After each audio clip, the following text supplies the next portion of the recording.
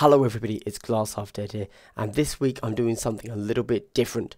We have Nova coming up at the end of the week, and I've done a bunch of interviews where we discuss a little bit about what people want to do at Nova. So holding the interviews back to do one every Monday like I used to do doesn't really work this week. So I thought I'd give all of you a little bit of a teaser about the 3 interviews I'm releasing this week. First up, we've got Kill Team Stream, who's going to be the TO for SoCal Open. Then we have Michael T. Holy, the man, the myth, the legend, the bringer of the Azurani to Kill Team competitive. And then we have Necron Chuck. Here's a little teaser. Some of these quotes are in context, some of them are not. See if you can guess which ones. I've heard of people playing full 40,000 games just using the Kill Team rule set. Like there's, Why not? You said SoCal Open, so I think that your recent video. So I was like, oh cool, he used the packet. I get them very mixed up. Shooting weapon, to be clear, I made that mistake. Yep. I thought my flayed ones were really good. I was just rolling hot. I have a friend who's starting a Grey Knight army, and I told him, he was like, "Well, how did I build these?" And I was like, "All falchions. In 4 rounds, blocking someone off, that's like a quarter of the game that they don't get to do something." Sure, but it seems easier to fix the door rules than to say, hey, all arena games are now 8 rounds, I feel.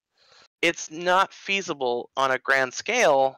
Obviously, the person that kind of brought Eldari into the mainstream eye, because before you, people thought they were trashed here. When I use an example, I'm always going to talk about George Rollins because he's, in this world, he's a little bit of a celebrity, and so I don't feel bad talking about him.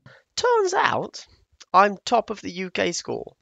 So nice work. I should not be. Hugely helped by 125 is, in my opinion, Tau, and I would call them the clear, strongest single faction at 125. You said that Beetltan isn't as good as Birinid says. However, you do use Beetltan, right? Well, I used it at BAO, yeah. But I'm thinking Yulth Way. And then the tangent I was going to go on was to tell you my voyage of discovery with the Astartes in the past couple of months and kind of how that came to be. And then I will tell you kind of how I've tabled the project.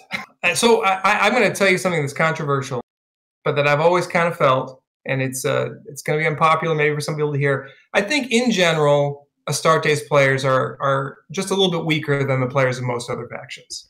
So Birinid is wrong, and people that play Space Marines are losers.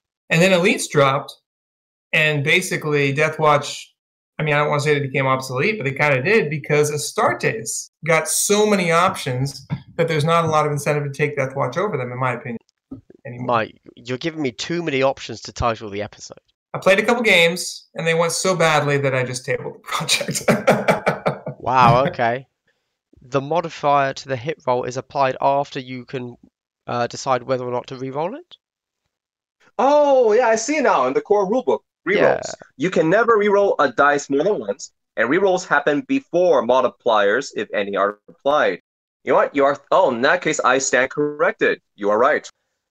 Does correct. This make you? Have you got a death mark in the list yet, Chuck? Never. Okay. I will never have a death mark. They cost too much. Their guns are too ineffective, even if you give them AP1. Oh gosh, I TO'd a tournament, man. This isn't good. Are you taking Necrons? Unfortunately, I don't think I will.